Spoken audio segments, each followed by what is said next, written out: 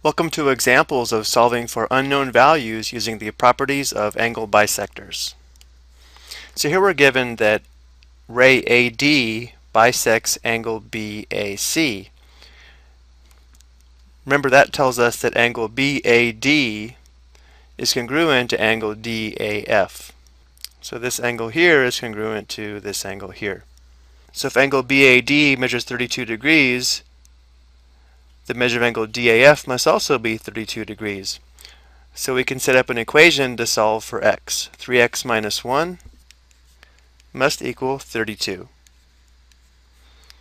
So we can add 1 to both sides. So we'd have 3x, this would be 0, this would be 33. So now we can divide both sides by 3. X is equal to 33 divided by 3, so x is equal to 11. Let's go and take a look at one more example. Again, we're given that ray AD bisects angle BAC. So as we just stated, we know that angle BAD is congruent to angle DAF. But it's also true that any point on this angle bisector would be the same distance from either side of the original angle. In other words, these two green segments are congruent. Therefore, we can conclude that 3x plus 15 must equal 5x minus 12, allowing us to determine the value of x. So we have 3x plus 15 equals 5x minus 12. So of course, if we're going to solve for x, we need to have x on one side of the equation. Let's go ahead and subtract 5x on both sides of the equation. So we'd have negative 2x plus 15 equals, this would be negative 12. Now let's go ahead and subtract 15 on both sides of the equation. So we have negative 2x equals, this would be negative 27.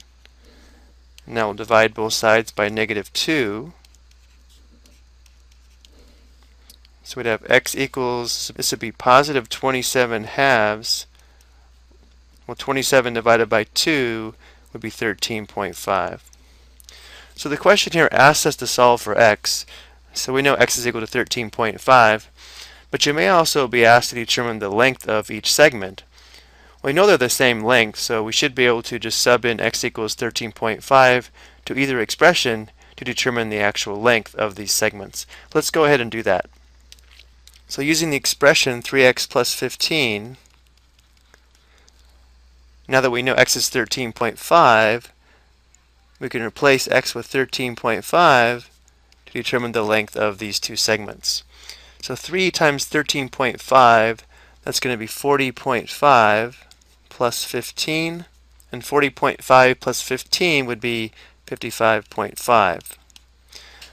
And this would be the length of this green segment. Just to show that it doesn't matter, let's go ahead and evaluate 5x minus 12 when x is 13.5. So we'd have 5 times 13.5 minus 12. Well, 5 times 13.5, that's going to be 67.5 minus 12. And of course, we get the same length as 55.5. We don't know the units, but that would be the length, verifying that these two green segments are congruent. And that's going to do it for this video. I hope you found these two examples helpful.